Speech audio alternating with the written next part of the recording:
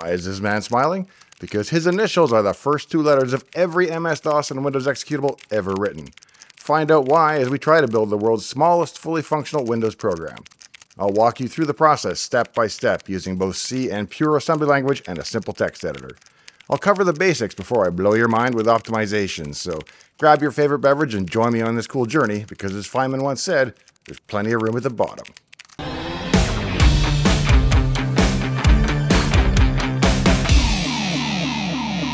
Hey, I'm Dave. Welcome to my shop. I'm Dave Plummer, your token gray-bearded wizard and retired operating systems engineer from Microsoft, going back to the MS-DOS days. And today in Dave's Garage, we're going to attempt to make the smallest fully functional Windows program in the world. How small will it be?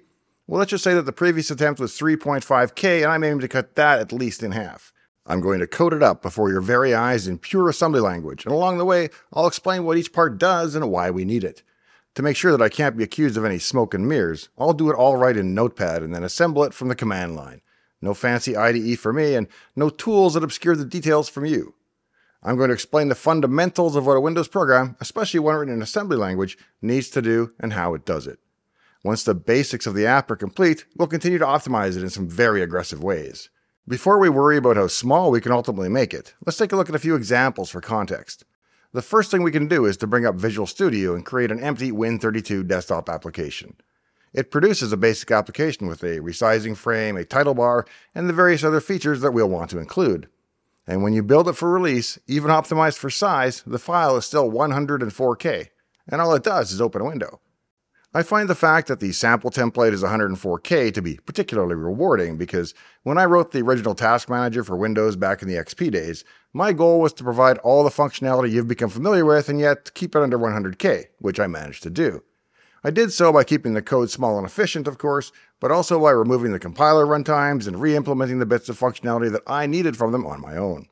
I also limited the number of DLLs that I statically linked to for reasons that will become apparent shortly.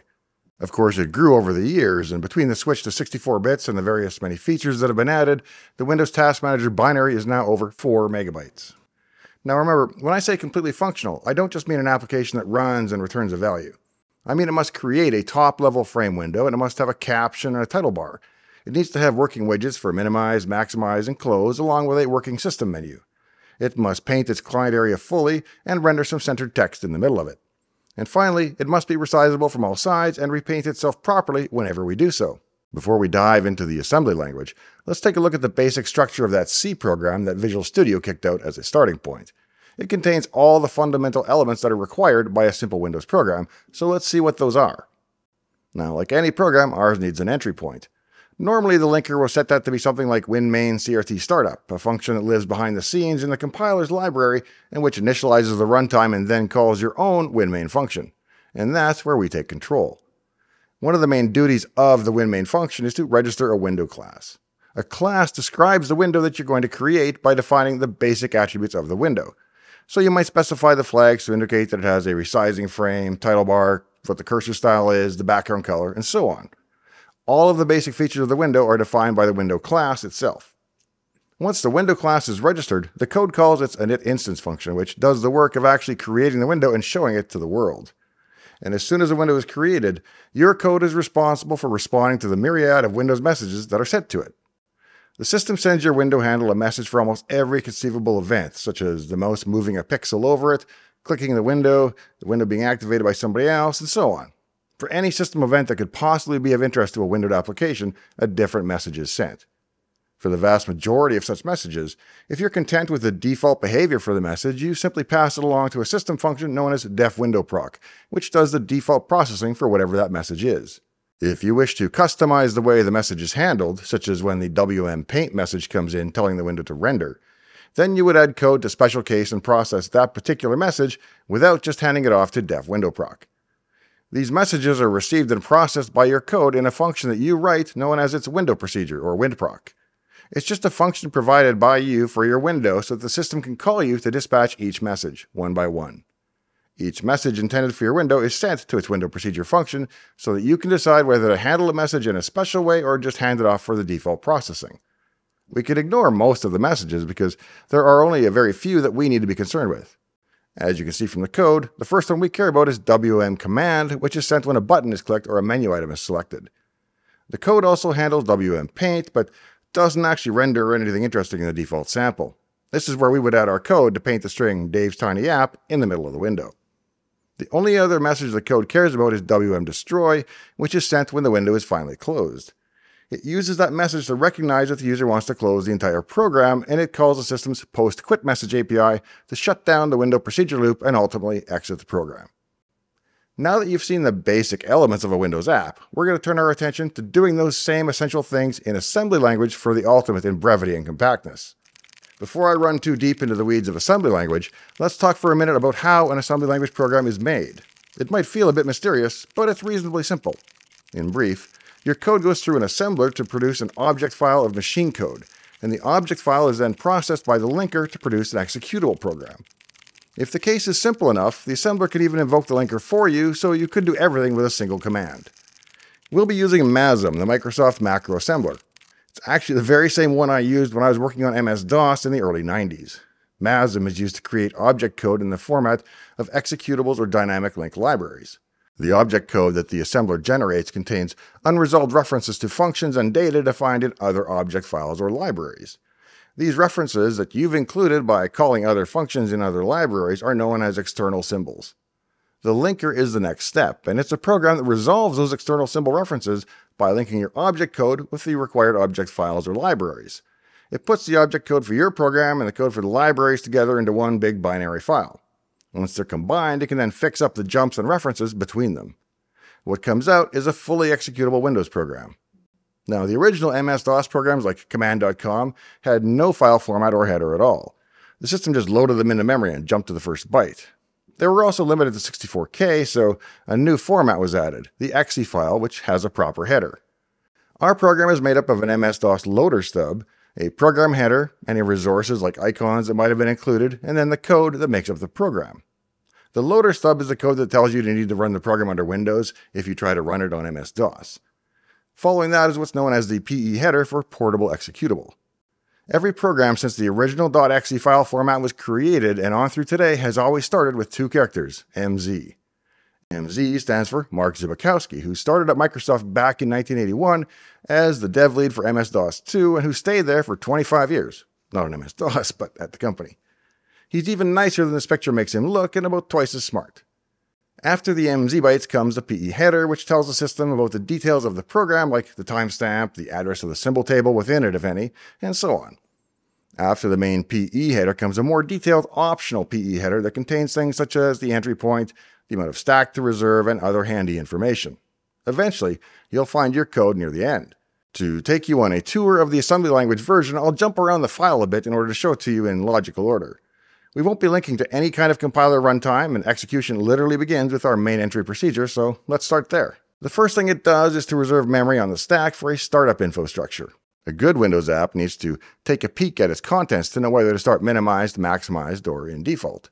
We first call getModuleHandle to get the handle to our own program instance in memory, because we'll need that later when calling other APIs. For completeness, we also get any command line that has been passed to our program. Our main entry function is then going to call winMain as a subroutine. That will in turn create the window and start the message pump, and when the window is closed, it will return back here and exit. Let's take a look at winMain next. We make room on the stack for a few local variables like a message structure and our win class definition before we get busy with the business of actually creating our window. We start by getting a handle to the default application icon and the default cursor. Just like the C version, we need to register our window class next. We fill out the information needed like our instance handle, the background color, class name, and so on. We need to specify an icon and a cursor for our window, so we call load icon and load cursor to get the system defaults, which are fine for our purposes. Next, we push the address of the win class structure that we just filled out onto the stack and then call register class EX. When the window class is registered, we can now call create window. We push all the parameters onto the stack. Those include details like the desired window height and width, title text, the instance handle, and so on. Then we call the API. Once we check the return value to verify that the window was created successfully, we call update window to force an initial repaint.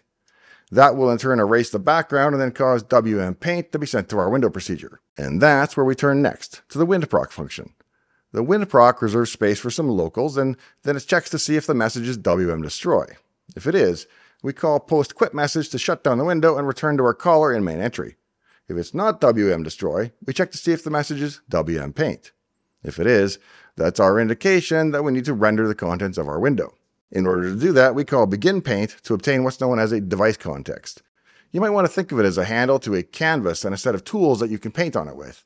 And you can change the line width, color, drawing modes, and so on, all of which are remembered in that context for you. Our background will already have been erased by the system's default handling of the erase background message, so we just need to draw our text. We set the background mode for the text to transparent and then call getClientRect so that we know where to center our text. After loading the address of the text and setting the style parameters, we call drawText to do the actual drawing. The text is all that we draw here, so we can simply call endPaint when we're done. That closes the device context. If the message was neither WM_destroy nor WM_paint, then we hand the message off to def_windowproc, which is that system API that does the default handling for any messages that we don't need or want to process ourselves.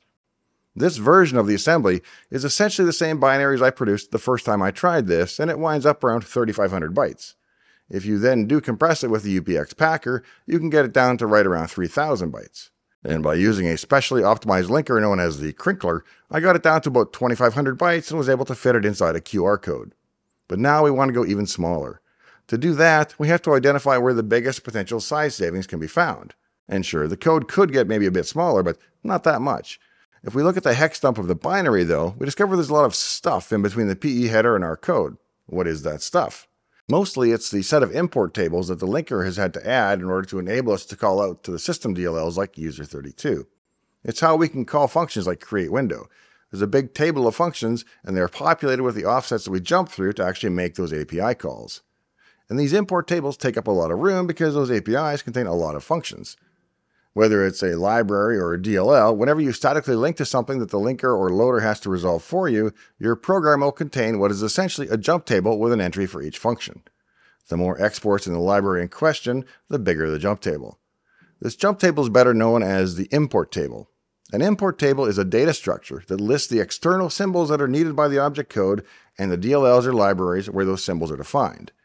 The import table also contains the addresses of the symbols in the DLLs or libraries. When the object code is loaded into memory at runtime, the system loads the required DLLs and uses the import table to resolve the external references by linking the object code with the symbols in the DLLs. For example, if the object code contains a call to a function defined in the Windows kernel 32 DLL, the linker will create an entry in the import table for the function and specify the address of the function in the kernel 32. When the object code is loaded at runtime, the system will load kernel 32 DLL and use the import table to resolve the external symbol reference by linking the object code with the function in the real kernel 32 DLL. The import table is typically located in the iData section of the object code and consists of an import descriptor table and one or more import address tables, or IATs. The import descriptor table lists the DLLs that are required by the object code and the functions and data defined in those DLLs. The IATs contain the addresses of the imported symbols. The linker updates the IATs with the actual addresses of the imported symbols at runtime. So in summary, the MASM linker uses import tables to satisfy calls into system DLLs like kernel 32 and GDI 32 by linking the object code with the required symbols in the DLLs at runtime. This allows the object code to access the functions and data defined in the DLLs without having to actually link in the entire DLLs at compile time. So how small could such an app be made? Well, as noted earlier, with the import tables it's around 3K. And that's where it lingered for a year or more until I received a cool suggestion, complete with code examples, from a viewer named Lasse Jensen in Denmark. He goes by the handle of Fenrik, and his approach was to remove the import tables simply by not linking them into the system DLLs. Instead, his version loads the dozen or so APIs that we do need to call dynamically at runtime. Instead of keeping a jump table of every function used in the DLLs, we simply look up the few that we do need when we need them and then store them in our own little jump table, which is not only much smaller, but also gets constructed in RAM rather than laid out in the binary. This eliminates the import tables and will hopefully bring our binary under 2K. Let's try it and see how it works. Before we do anything else, we have to remove the import lib statements that would otherwise pull in user32, GDI32, and kernel32. That's the actual space savings, but then how do we call the functions that we need in those DLLs? Well, we're just going to call the system's load library API with the name of the function that we care about. We have a chicken and egg problem, however, in that load library itself is a function exported from kernel 32. Thus, finding kernel 32 must be our first order of business. This is one of the trickier parts of this program, but bear with me and I'll explain how it works. The code searches through a list of currently loaded modules to find the module named kernel32DLL. It does this by starting at the beginning of the list of loaded modules and then iterating through each entry in the list until it finds what it believes to be the correct module. The code uses the FS segment register to find the address of the process environment block, or PEB, in memory. The PEB is a data structure used by the operating system to store information about a process, including information about its loaded modules and so on. So once the code has the address of the PEB, it uses this address to find the address of the loader data structure, which contains the linked list of loaded modules. And kernel 32 is always going to be loaded by default. The code then begins iterating through this list by following the flink pointers, which are the next pointers, for each entry in the list. For each entry in that list, the code retrieves the base address of the module and the module's name. It then compares the 12th character of the module's name to 0 or null. If this character is not 0, the code moves on to the next entry in the list. If the 12th character is 0, the code has found the correct module and it stops iterating. To be much more robust, it could certainly check the hash or do a literal string compare against kernel32.dll, but assuming the length is kind of a hacky shortcut that works because we know that amongst the modules that are loaded by default, only kernel32 can match. Once we know the base address of kernel32, we can find the location of specific functions by hashing the name and then looking for that hash within the function table. When a match is found, the find function and compare code works its way through the table to extract the actual entry point of the function. We do that for each of the functions we need in 3 core DLLs, kernel, GDI, and user. We then store their values in our local jump table. Once we've located everything we need for the DLLs, we follow right through into the main entry code and proceed as normal. The full code to both of these versions is available on GitHub at the link in the video description. The README file also includes all the requirements if you want to pitch in and make it even smaller somehow. But for now, we're going to assemble this smaller version in 2 steps. First, we compile it with MASM. Next, we use the linker to build the executable, but we pass a couple of extra switches that specify we want to merge linker sections. This means we wish to merge our code and text sections into one so they take up less space. Rather than spacing out those sections on large boundaries, we specify that our sections can be aligned on as little as 16 bytes, which packs them more tightly.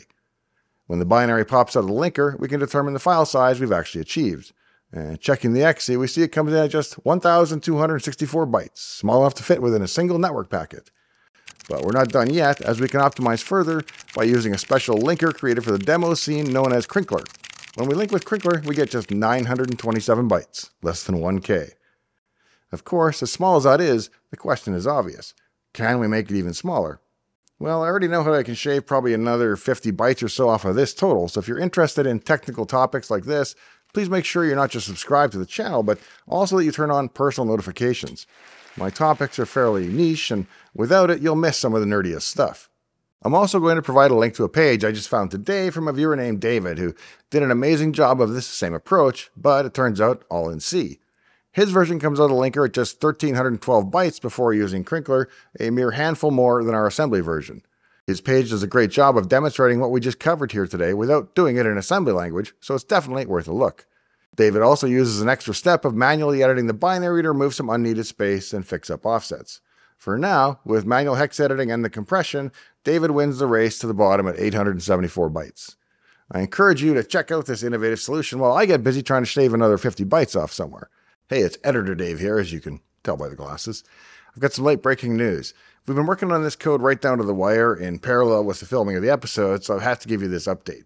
Rutger, who runs all of our source code out of the Netherlands and who actually contributes to a lot of the projects and does a lot of the work, let's face it, he and along with Lassa, who came up with the import descriptor eliminator solution, have been working on this back and forth and kind of trying to one-up with each other, I believe. Lassa got it down to 801 bytes, and then with a little tweak to Crinkler, Rutger was able to get it down to 644 bytes. So our final size is 644 bytes. That crown and scepter I stole from Steve Gibson are still safe for the day. If you have any interest in matters related to autism, Asperger's, or ASD, please check out my book on Amazon, Secrets of the Autistic Millionaire. It's got nothing to do with money and everything to do with living a successful life on the spectrum. It's everything I know now that I wish I'd known back then. And as noted, I'm mostly in this for the subs and likes, so please be sure to leave me one of each before you go today. In the meantime and in between time, I hope to see you next time, right here in Dave's Garage. This little chair will be waiting for one of you, and a rocking chair for another who likes to rock, and a big armchair for two to curl up in. All next time on Dave's Garage.